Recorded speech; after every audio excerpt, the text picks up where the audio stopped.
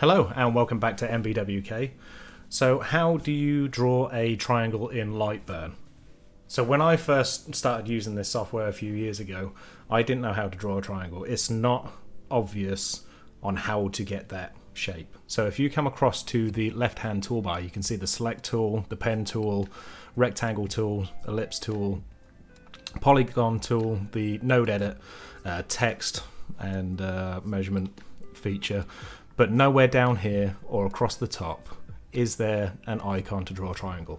So if you come across to the polygon tool on the left hand side, if you click there and draw a polygon out, if you come down, I mean you might not have this window and I'll show you how to get it if you don't have it, but if you come down to the right hand side in these windows that Lightburn has, here at the bottom of this window I have a tab that says shape properties.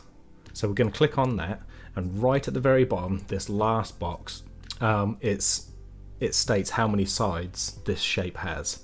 So at the moment it's got 6 as a polygon. If we just click on the down arrow until we get 3, this is now a 3-sided shape, we now have our triangle.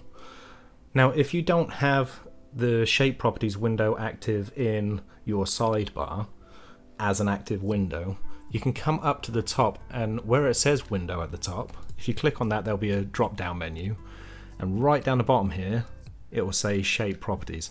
Make sure that this is selected, and it may come up as a window like this on the right hand side already, but it may just come up as a tab. Now it might be a tab at the bottom, it may be a tab in the middle, but it will be there and you will be able to do this from now on.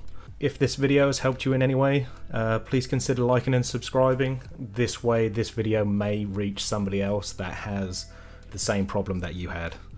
Thank you very much for your time, and happy engraving.